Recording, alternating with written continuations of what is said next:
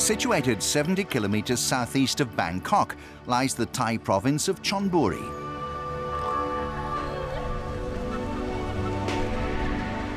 Thailand is divided into 76 provinces, and this coastal area of the kingdom is home to over 1 million people and countless numbers of wild monkeys.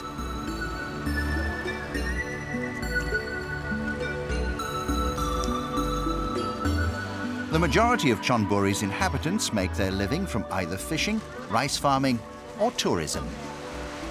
The beaches of the province are among some of the most well-known and popular in the whole of Thailand. It was October 2005 when we made the journey here to find out more about an annual event for which Chonburi is famous throughout the land.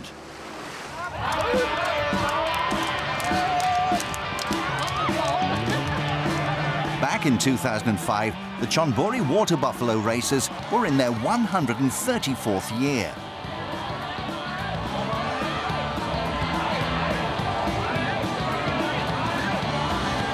Uchit Tamsawat was the mayor of Chonburi.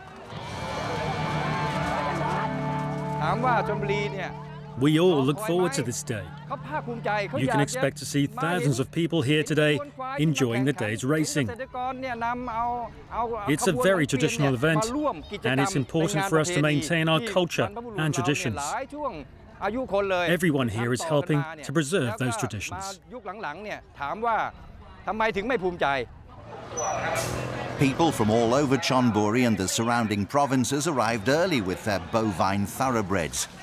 The first buffalo race was held here in the 1870s. Back then, Chonburi was the trading capital of Thailand's eastern seaboard. At the end of Buddhist Lent and the rice harvest, farmers headed to Chonburi in carts pulled by their buffalo to trade their goods. There was always a fierce rivalry between the farmers as to who had the best buffalo. One day, a couple of farmers decided to untether their animals and race them. Buffalo racing quickly became an annual social fixture for the farmers, and from the outset, the races have drawn huge crowds, curious to see the unusual spectacle.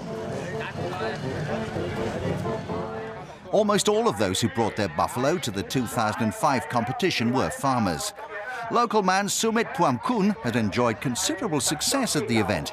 His buffalo had won the prestigious heavyweight category on 3 occasions. For us farmers around here, this is our main sport. We don't really have anything else. We sometimes stage buffalo races back on our farms. In our country, buffaloes used to play a key role in agriculture, but nowadays machines have, by and large, taken over. Most of us keep buffalo just to race them. There were 3 categories in which the buffalo competed: lightweight, middleweight and heavyweight. The heavyweights can weigh in excess of 1 ton and can reach a speed of 30 miles an hour. On this occasion, over 100 buffalo were put through a series of heats to separate the prime bovine sprinters from the lumbering beasts of burden. The start of each race took a considerable amount of time, and there were many false starts.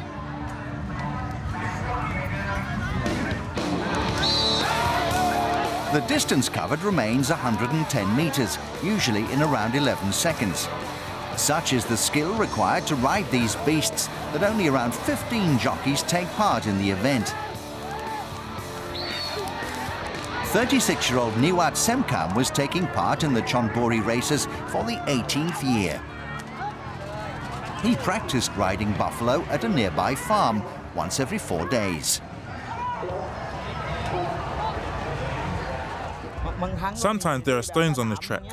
This can be a big danger. All us jockeys have taken heavy falls, but nothing serious has ever happened to me. It's just like racing cars. Sometimes you get hurt, sometimes you don't.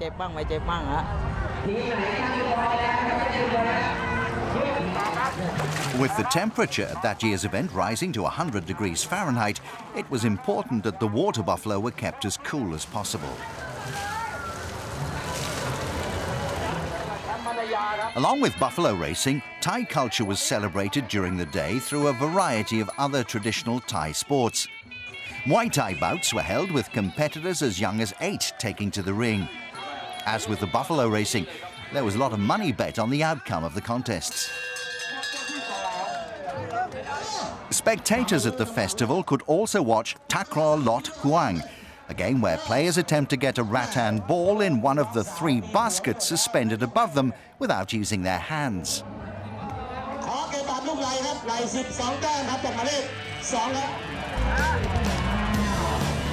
But the main event of the day was the buffalo racing finals, which took place in the afternoon. In the lightweight category, Dam Yansri charged to victory despite having injured his ankle earlier in the day. The 6 buffalo contesting the heavyweight final took a long time to settle at the start line. There were 5 false starts, resulting in a delay of 15 minutes before racing finally got underway.